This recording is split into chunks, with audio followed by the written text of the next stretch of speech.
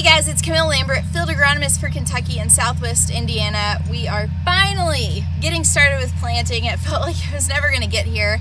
But as you guys are getting started, I just wanted to give you guys a couple reminders on seeding depth. So it's really important that you get out and check every single row as you are setting your planter. So things may have shifted or changed from last season to this season. Every field is going to be a little bit different as far as plantability and soil conditions. So it's really important to get out there and check.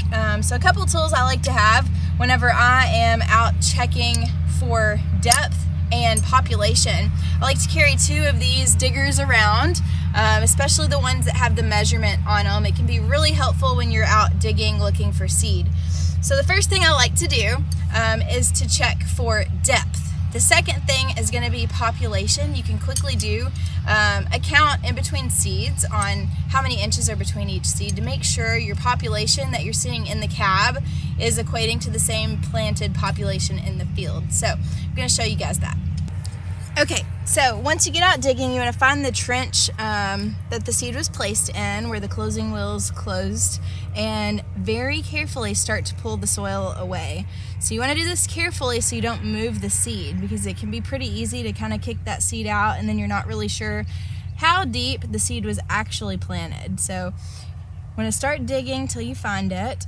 So for corn, we have PFR proven 2-inch depth. Oh, I just kicked that one out. So I'm going to go to the next one. It can be a little tricky to make sure your depth is right. So you always want to make sure you're planting into the moisture. A 2-inch depth gives us pretty good consistent moisture, but it also helps for our nodal root set. Your nodal roots are going to be important for a lot of the water and nutrient uptake for that corn plant's life. So it's important to get them set at the right depth. Now, once you start to find your seed, there it is right there. You want to make sure you don't kick it out. So that's where it is. I like to take one tool and lay it across. So that's representative of the top of the soil surface. And then take the next one and place it to the bottom of the seed, because that is where your trench actually was. So this is planted about 2.25 inches deep. We've got really good conditions coming up, so not worried about the planting depth here. It looks really good. But the next thing that we want to look at is the spacing between the seeds. So what I typically do when I am checking between seeds for spacing is I dig them up and set them right out to the side. So I want to see the distance in between the seeds and make sure we're getting accurate spacing so that we can set ourselves up for a really good growing season. So for 33,000, we're looking at 6.3-ish inches. So this is a little more than that here. This is pretty close to being on.